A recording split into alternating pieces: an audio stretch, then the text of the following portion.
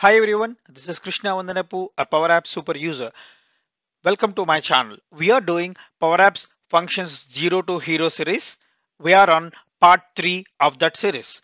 In this video, I would like to cover 4 ifs to improve our Power Apps. They are if to perform a simple if condition and bulk delete using RemoveIF, bulk update using UpdateIF, and handle exception using IFError.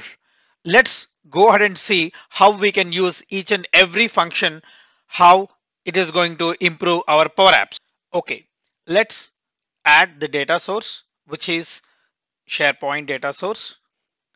I'm using the same SharePoint list which we have used as part of our series 2, which is student information, which we have more than 15,000 records, because as part of this series we would like to cover bulk updates, bulk deletes. So I just wanted to ensure that our data is more than 10,000 records here.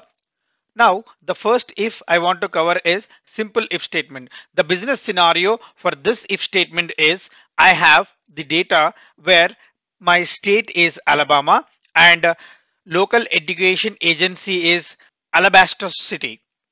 But user want to update the is active or qualified column if the number of valid test takers is more than 10.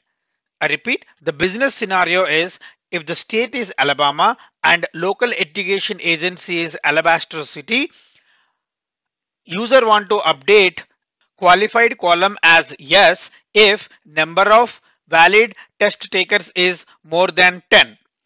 Okay, using if, how we could achieve this is on button on select event. First we need to create a collection. Taking time into consideration, I have created the formula. I'm using the same formula here.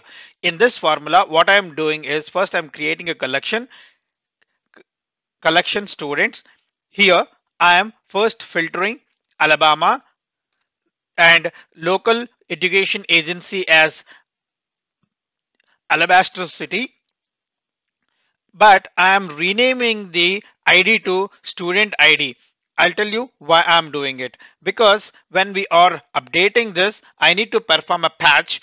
Using in patch, I need the ID to be compared.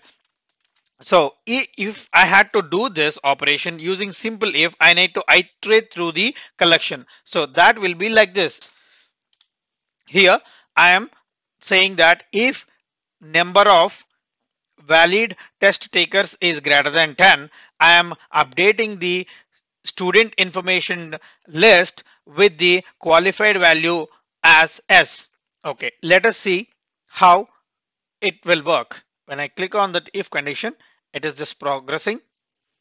And if I go back and refresh my list, all the entries where number of valid test takers is greater than 10 has been updated with the qualified value as yes.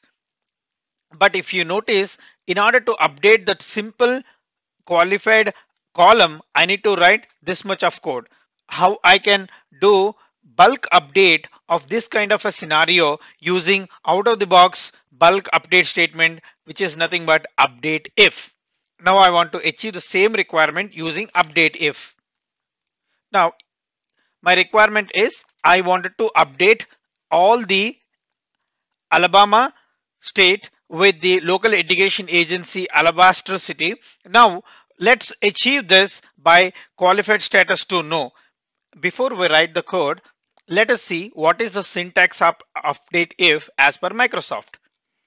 So update if syntax is update if data source and the condition followed by change record values, which means that when we see the typical or classic example, what they were explaining here is in update if ice cream is the data source, and if the quantity is 175 greater than 175, in this example update if data source is ice cream, quantity is greater than 175, they want to increase the quantity by 10.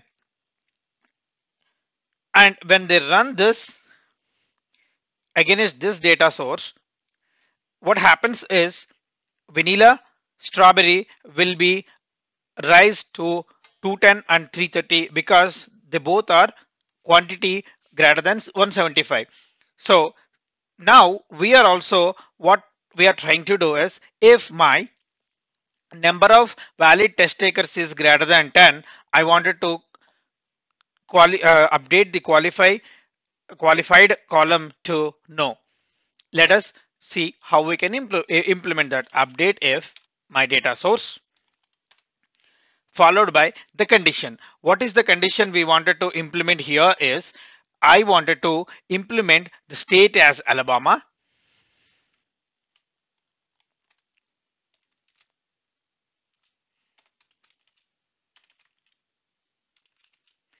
and local education group, education agency as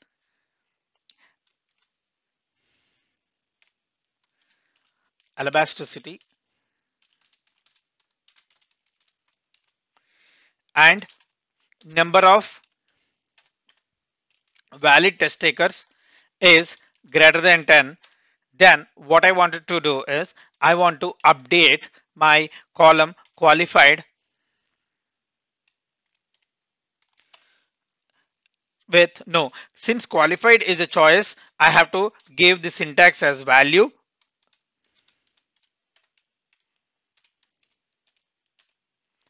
No. Now if I format this, what I'm doing is this is the data source. Under data source, this is my condition. Under this condition, what I'm trying to do is trying to update the column, update column with value. No. Let us see how it works. If I go back and refresh my data source, all the data has been updated to no. If you notice that the same thing we have implemented using if, but the code for if is this much. What I'm doing, I'm creating a collection, doing a for all, but if I had to implement the same logic using if update if, my code is very simple, one line statement. So what I'm trying to say here is using update if I can improve my Power Apps performance immensely. So wherever you see that with one condition, if I need to update more than one record, always try to use update if rather than looping through all the record set with for all and anything. And the next if statement is remove if.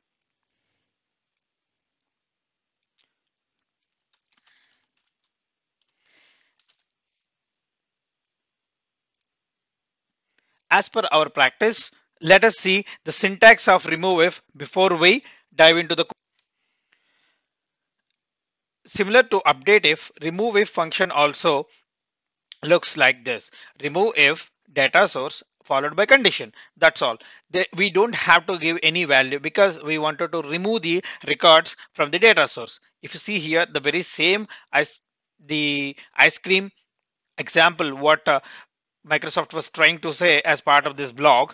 Now they want to remove all the records where the quantity is greater than 150. If they run this statement against this data source, the vanilla and strawberry will go off because vanilla is 200 and strawberry is 300. Now let us implement the same logic in our example. Remove if data source is student information followed by now very same condition I just wanted to use just to see how quickly it is gonna implement. It is gonna work. Now what I'm trying to do here, state as Alabama, local education agency name as Alabaster City, and number of valid test takers is greater than 10. I want to get rid of all those records from my data source. Let us see how long it will take.